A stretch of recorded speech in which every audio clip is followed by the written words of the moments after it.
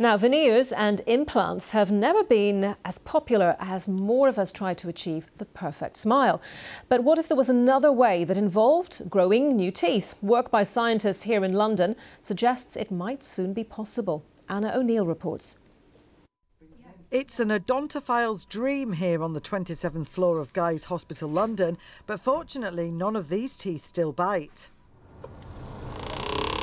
In the nearby laboratory, though, for more than a decade, dental scientists have been trying to grow one that can, and they've almost done it. I'm a clinical dentist, but this idea of actually replacing in a biological way and regrowing a tooth was the one which drew me here in London, and I have stayed here and we have developed this research further.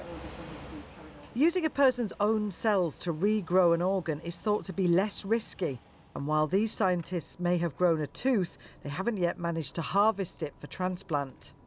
Biological tooth is not like the implants or the dentures. It's artificial one, so it has its own vessels. It can grow by itself. So that is the really cool part, and it can interplay with your bones better than the artificial one. So what we can see here, this is actually a section of little toothlets, tooth organoids, which were formed in a dish, in a lab.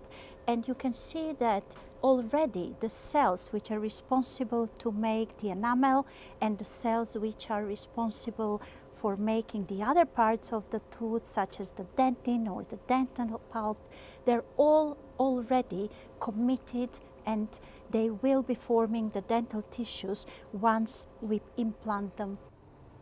Prosthodontics is the art and science of replacing missing teeth, and at the moment the choices for patients are between dentures, bridges and implants. All very inelegant solutions, but they work in a lot of cases.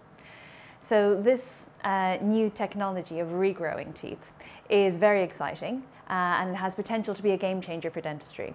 Will it come in my lifetime of practice? Hopefully another 30 years? Probably not. Will it be in for my children's dental lives? Maybe. And my children's children, hopefully. We are really filling in the gaps of knowledge in order to translate that into the lab and grow a tooth in a dish. But it'll be a while before you're filling in the gaps in someone's mouth. Yes. Anna O'Neill, BBC London.